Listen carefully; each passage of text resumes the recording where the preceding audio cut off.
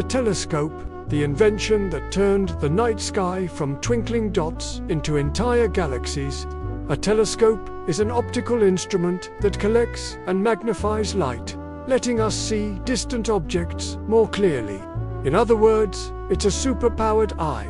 The first telescopes appeared in the early 1600s, with Hans Lippershey credited for the design.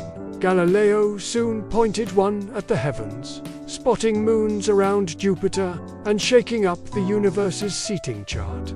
There are types of telescopes: refracting using lenses, reflecting using mirrors, and radio telescopes, which look less like eyes and more like giant space satellite dishes.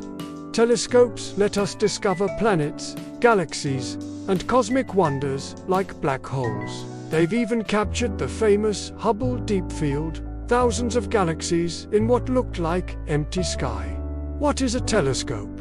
A tool, a window into space, or just proof that humans will always look up and ask, what's out there? Look closer and subscribe for more curious questions.